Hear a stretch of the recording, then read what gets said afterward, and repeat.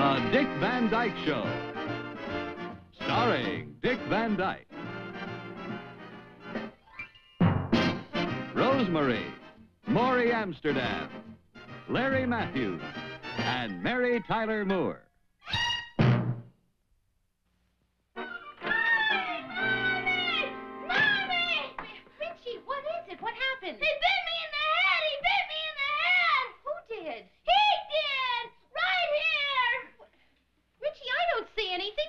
You.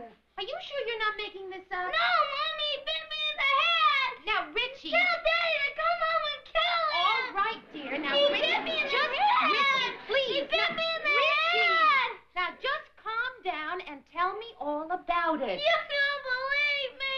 He bit me in the head, and you don't believe me. Ritchie, who bit you in the head? Okay, who ordered corned beef on a bagel? I ordered lox and Swiss cheese on a bagel. Lox and Swiss cheese? Well, here's the lox and Swiss cheese, but it's on a hamburger bun. It's my hamburger bun, but I ordered a hamburger. Well, here's a hamburger, but it's on my rye bread without the corned beef, which is on his bagel. Well, what do you think we ought to do? Well, I think we ought to strip our sandwiches and rebuild them correctly. Good idea. All right. Okay, Yeah, let's see, you that take goes right, on there. That there. That's fine. Take it goes there. That's fine. Okay, that's the top of yours. Well, I'm all set. That's it. Hold it! Wait a minute! I got a bagel sandwich on rye. It's my cover. Oh. Don't bite that! If my calculations are right, I think you'll find my corned beef buried under your hamburger. Hello.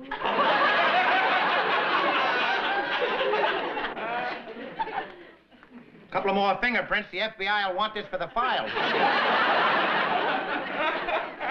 Why do we keep ordering from that same place? They never get an order straight. All right, tomorrow we'll eat out. Okay. Hey, Sal, if that's for me, tell her I left the money under the girdle. Hello? Oh, hi, Laura. Yeah, he just did a rewrite on a bagel. Oh, I'm sorry. Yeah, sure. Hey, Rob, it's Laura. She sounds very upset. Oh. Hi, honey. Anything wrong? What, Ritchie? What? Who bit him in the head? What happened? Shh. Honey, what bit him in the head? A giant woodpecker? A giant woodpecker? What? Honey, who was he with when this bird attacked him? With no one. He was alone? Well, he and Freddie had a fight this morning, and Richie's been playing alone all afternoon. I see. Sad little boy alone with his imagination. Oh, you think he's looking for sympathy? Well, could be. What's he doing now? Well, he's soaking in the bathtub. It's the only thing that'll keep him quiet. Well, keep him soaking a while. Well, I hate to. His fingers and toes are all pruny. Honey, would you rather have him pruny or hysterical? Pruny. All right. Well, I'll try to get home early. All right. Bye. Bye-bye. How do you like that kid and his imagination? You mean he really thinks he was attacked by a woodpecker? How about that? Oh, he's just like his daddy. Oh, you often attacked by giant woodpeckers? No, but when I was a kid and I really wanted some sympathy, I had this big imaginary lion that used to attack me all the time. Poor little kid, I know what he's going through, though. You know why your kid makes up these weird stories about being attacked by big birds? Why? Because you live in the suburbs. What are you talking about? Well, if he lived in a city like any normal kid, he'd be attacked by a nice street gang. Hey, Rob, why don't you buy him a toy? I don't think he wants a toy. See, he had a fight with a kid next door, and I think he wants a friend. Well, they got those kind of dolls in the store, too. Those big dolls, giant dolls, you wind them up and you pull a string and they go, I am your friend. Then they kick you in the shins and go play with somebody else. But you're making jokes and he's worried about Ritchie. Oh, no, he'll be fine. Kids are so resilient. By the time I get home tonight, he will have forgotten completely about it. Mommy's after me, Mommy's after me. Ritchie, who's after you? The giant woodpecker, he was in my bedroom. Now, what was he doing in your bedroom? He was pecking at the things on my dresser. All right, let's go see the woodpecker. He's not there anymore. He's not there? No, I threw my summer right, young man. That's enough of this nonsense. Go put some clothes on. No, not unless you close my window. Richie, there's no need to close your window. But I'm going back in the bathtub. Richie! He insists. He says it's a real giant woodpecker and it's after him. Honey, I'm sure when Ritchie and Freddie make up and they've forgotten all about it, the big bird will fly away. Doctor, they're friends again and the bird still lives. They made up? This afternoon on the phone.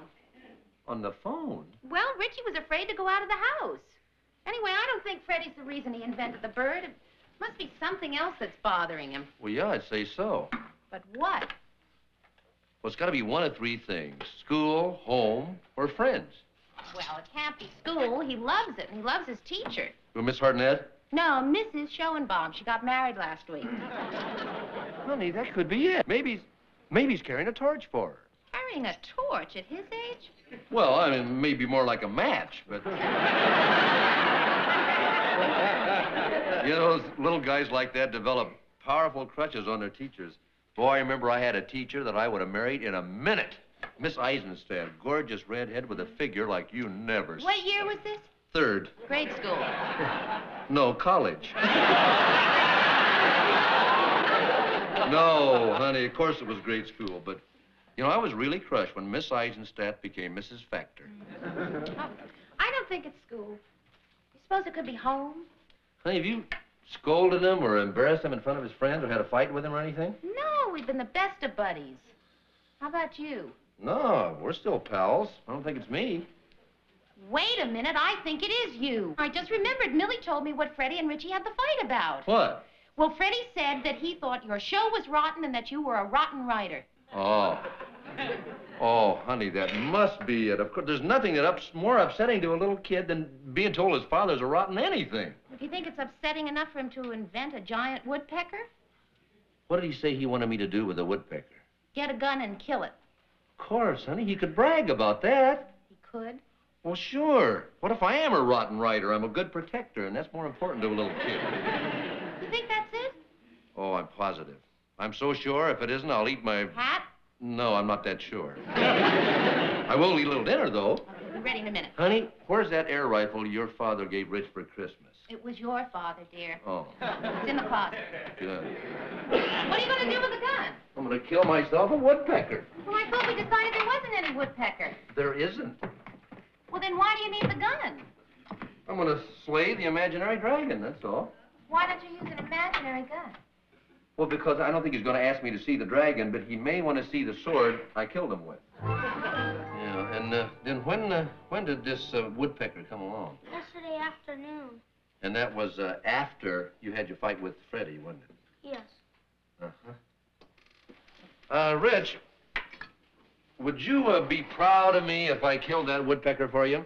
Oh, boy, would you, Daddy? Rich, would you tell me this?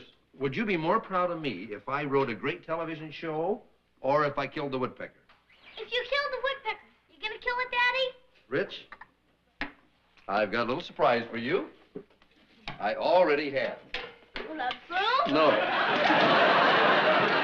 With this gun, Rich. Where'd you get the gun? Can I have the no, gun? Rich, I think the gun is just for the woodpecker. It's got to go back where it came from. Now, you sit down and eat your breakfast. Tell me how you killed the woodpecker, Daddy. Well, Rich, last night I went out in the yard. And I sneaked around the yard looking behind bushes and in trees. And all of a sudden I heard a rustling up in that old pine tree. And I shot this gun up in the air and out flew the most enormous woodpecker you ever saw. It wasn't that big, Daddy. Well, it wasn't enormous. It was enormous. Yeah, with orange and black feathers. All right. Well,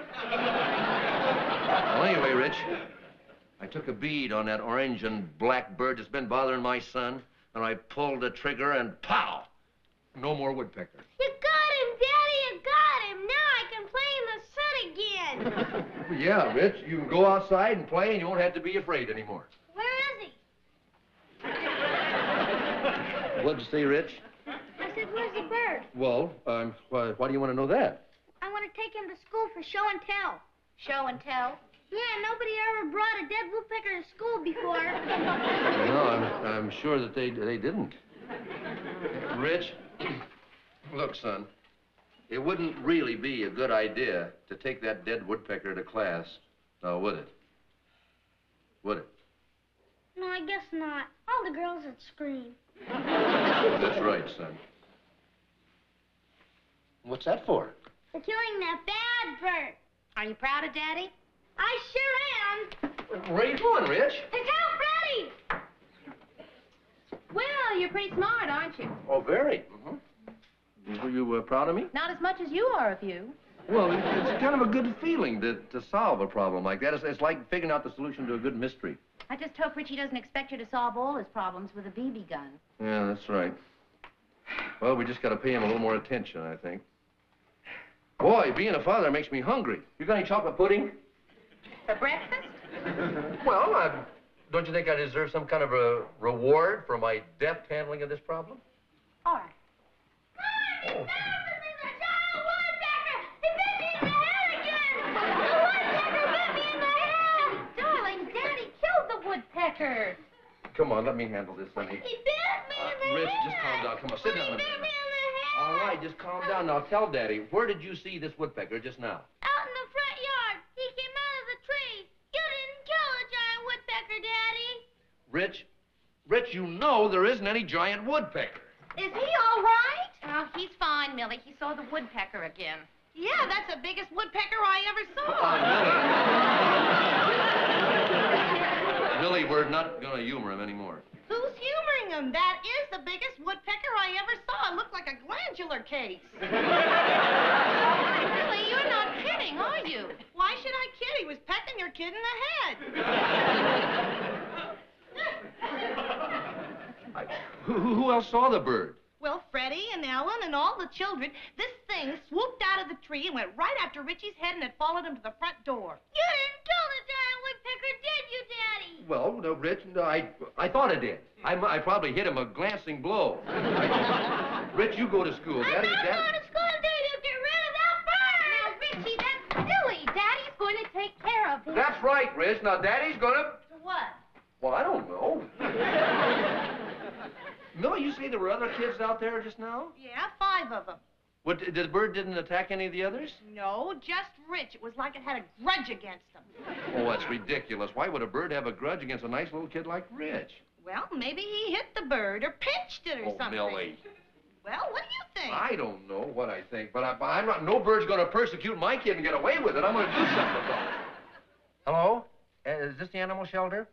Well, my name is Robert Petrie. I wonder if you could help me out. Yeah, my son... You're probably not going to believe this. But my son was attacked by a woodpecker. Yeah, a giant woodpecker. Hello? Oh, I don't blame him. I would have hung up, too. Well, tell them to come out here and see for themselves if they don't believe you. Well, those are my plans, honey. I don't blame them. Hello. Look, this is Robert Petrie again. Look, if you don't believe me, you could come out here and see for yourself. There's a great big wood... Huh? No, this is not Steve Allen. I'm saying it's not a rib. Robert Petrie, P-E... What difference does it make what I do for a living? All right, I'm a comedy writer. Now, look, this sadistic bird is persecuting my boy. Hello? Hello? Oh, boy, what's the matter with those people? You shouldn't have admitted to being a comedy writer. Oh, how do you like that? Boy, you pay taxes, and you pay taxes for these services, and once in your life, you call up and ask them for a little help, and you can't get it. Now, listen to me. Listen. Don't talk. Just listen to me now. I am telling you the truth. I am serious. Well, I don't care. If a bird was trying to peck holes in your son's head, you'd be a little beside yourself, too. Now, this bird is a menace, and I want you to get rid of him. What? Well, you can, huh? Well, all right. What's her number? 4. Yeah, got it. Thank you. What'd they say? Woodpeckers come under the jurisdiction of the game warden. You mean there's nothing they can do? No, not unless the woodpecker attacks our cat. Hello? Hello, sir, is this the game warden? Sir, my name is Robert Petrie. I wonder if you could send a man out here right away. Well, I'd rather tell you about it when you got out here. Well, because a lot of people have been hanging up on me. Look, I'll make a deal with you, sir. If I tell you about it over the phone, will you be a friendly game warden and not hang up on me? Good. You see, this big black and orange woodpecker has been trying to peck holes in my son's head. Every time he goes outside, hello? I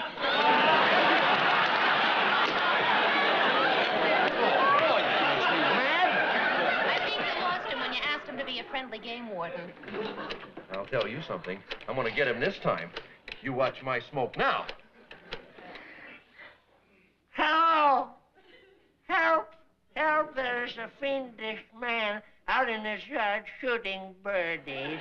Yes, birdies. He's out there now. Send the game warden over right away. 148 Bunny Meadow Road. Okay.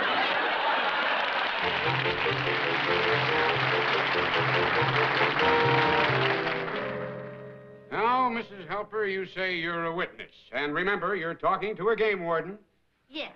Well, I saw this woodpecker attack the boy in the head. Well, now, does your son own a slingshot? No, he doesn't. Are you suggesting that our boy would take... Madam, you made a charge against one of our county's birds.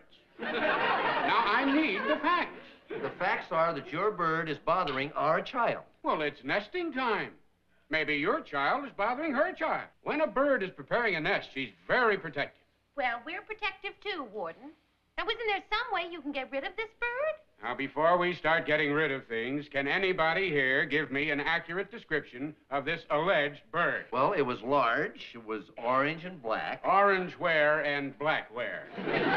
Look, this isn't a murder trial. Can't you just go out there and shoot some buckshot up in the tree and get it over with? Mr. Petrie, there might be many birds in that tree. Are you suggesting that we wipe out whole families of innocent birds just to avenge your son? We just want to get rid of this one crazy bird. Well, I think I have all I need now. I'll just go back to the office and discuss your case with my superior. Will you tell me what there is to discuss? Why can't you just arrest that crazy bird? Patience, patience. Everything will be taken care of in good time. Well, what do we do in the meantime? Well, I suggest you keep your child in the house. Well, look, he has to go and come from school. He has to be protected from the bird. Now, what do you recommend for that? Well, have him wear a pith helmet and sunglasses. You want my son to wear a pith helmet and sunglasses? And I would suggest, sir, that you don't try to do anything foolish. Now, look, what could be more foolish than a 7-year-old kid going around in a pith helmet and sunglasses? Now, calm down. I'm not going to calm down until we rid the community of that neurotic vulture out there. Mr. Petrie, hunting and killing birds out of season is against the law, and I am paid to enforce that law. Well, it looks to me like there'll be a law about pecking holes in little boys' heads. I'll be in touch with you. Why do you like that guy? A pith helmet and sunglasses. I'm going to take care of it myself. If you want anything done, you got to take care of it yourself. Rob, you're not going to do anything foolish. I certainly am. What's he going to do? I don't know. What are you going to do? Going to get rid of a bird. What's he going to do? Cook it?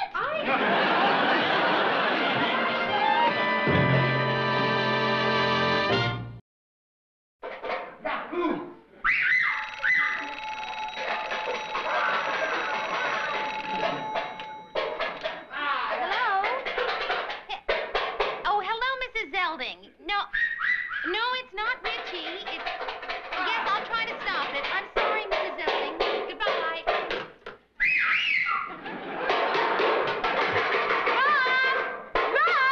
Rob! Will you stop that noise? Rob, the neighbors are starting to complain.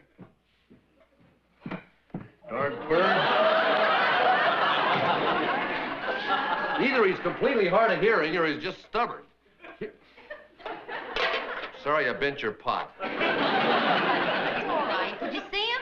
Yeah, he's sitting up in that pine tree, laughing at me. I don't blame him. You did look kind of silly standing out there banging on the pot and yelling, Yahoo! I can't understand it. Why would that bird pick on one little boy and nobody else at all? Honey, are you sure the Ritchie some way hasn't been bothering that bird? Oh, Rob, you know Richie's not the kind of boy who bothers birds. No, anyway, this one couldn't be bothered possibly. I scared away 20 sparrows and 2 cats and 1 old lady with an umbrella with that pot. Boy, Boy, not that vulture, though. He sat up on that. Wah, bah, bah, bah. Making fun of me. Why does he hate our boy? I don't know. Maybe he loves him. Huh? Well, maybe pecking a boy on the head is a woodpecker's way of showing love. Well, you did say he flew into Ritchie's window, didn't you? Yeah, Rich said he came in and was pecking at the things on his bureau. What things are on his bureau? Oh, I don't know. About 1,000 baseball cards, his lucky rock, his hairbrush, picture of Willie Mays, stuff like that. Ha! What? Honey, What? is that old birdcage still in the closet? Well, no, it's in the garage. In the Why? garage? Good. You go open Ritchie's window. All right, but why? Oh, and don't move any of the things on his bureau. All right, I won't, but where are you going? I'm going to try a ridiculous theory that just might turn out to be brilliant. What time do you get home from school? Oh, I'm going to pick him up in about a half hour. Oh, I hope that's long enough. For what? I'm going to catch me a bird.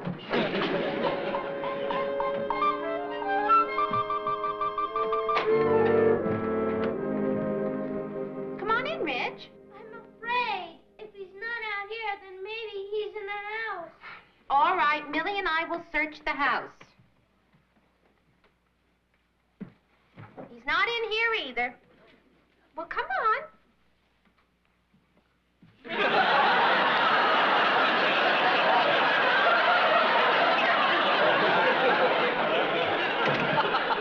Take those things off, Richie. I think your bird has flown away. Where'd he go? Maybe he's just asleep. Maybe Daddy killed him again for real. No, I didn't kill him again. Rob, where is he?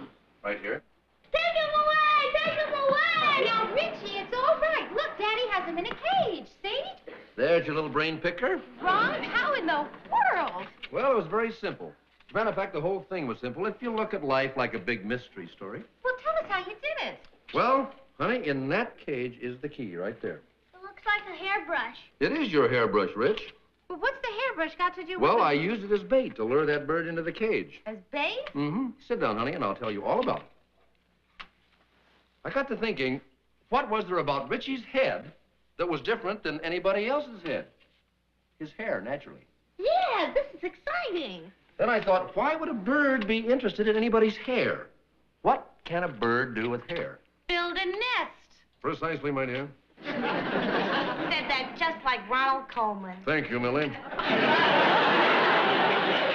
But why did the bird just pick on Richie and no one else? You mean, why did she pick on Ritchie? She? Yes, Ritchie's assailant is an expectant woodpecker. How can you tell? Oh, they get that certain look about it. Oh, but how did you figure it out? Well, the game warden said it was nesting time, and she began building her nest with hair from Ritchie's hairbrush. Now, she liked Ritchie's hair, and she didn't care whether it was new or used hair. So you see, Rich, she wasn't trying to hurt you. She just wanted some of your hair to lay her eggs in. Now, young man, will you listen to your mommy when she tells you to keep your hairbrush clean? No, What do you mean, no? I like to be a nest. Here, woodpecker. Want some here?